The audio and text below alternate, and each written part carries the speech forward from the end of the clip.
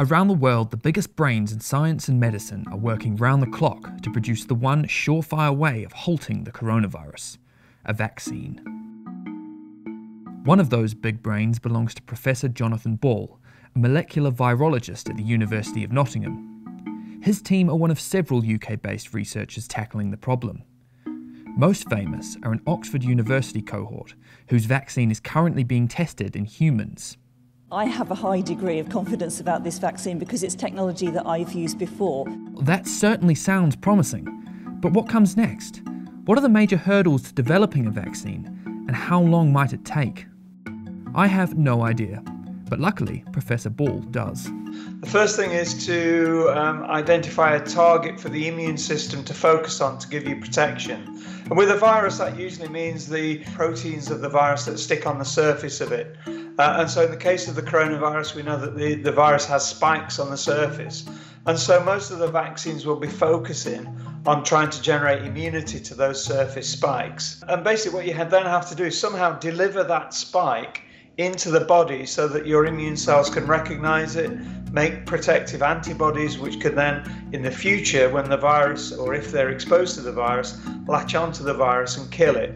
Once you've got that spike identified, then you bolt it onto your vaccine platform, so the thing that you would deliver your vaccine with. In the case of the Oxford vaccine, that's a different virus called a chimpanzee adenovirus. That normally causes common colds. And so what they have is genetically modified a chimpanzee adenovirus to carry the coronavirus spike.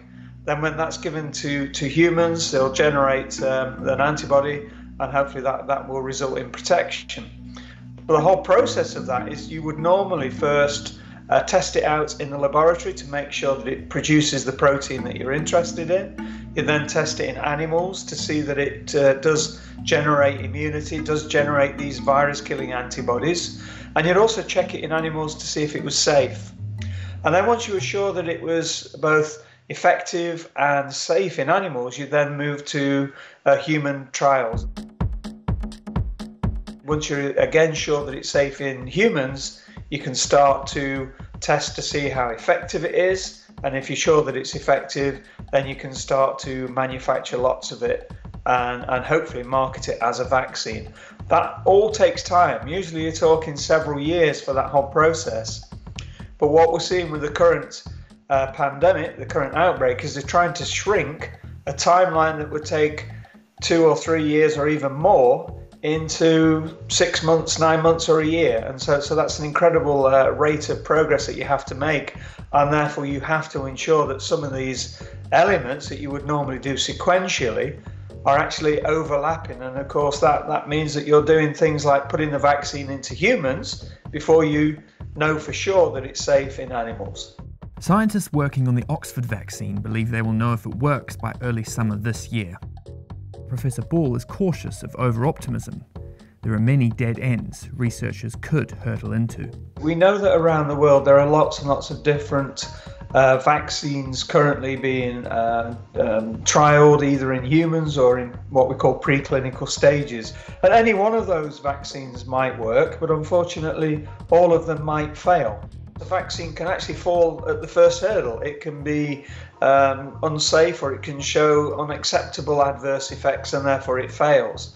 The next hurdle is to show that it actually can elicit immunity, so that it can produce either virus-killing cells or virus-killing antibodies at the levels that you think will give protection if you meet the virus in future. Even when you've got past those first two hurdles, when you start to roll it out into much larger numbers, if it shows that either of those two parameters aren't met, then again the vaccine can fail.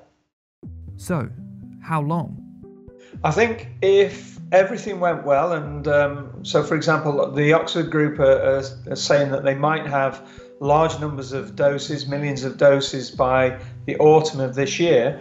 I think if everything goes well, then that's feasible. But I think the reality for the general population to have sufficient doses to cover, for example, 65 million people living in the United Kingdom, that will take a lot longer because it still takes time to manufacture these vaccines. And therefore, I still think we're looking at a timeline that's greater than 1 year. But maybe by the next autumn or winter, we might have sufficient doses, if any of them are successful, to be able to treat those most at need. The more vaccine candidates that are being trialled, there's a chance that more than one will be successful. And therefore, if more than one is successful, then you might be able to produce more batches of vaccine more quickly.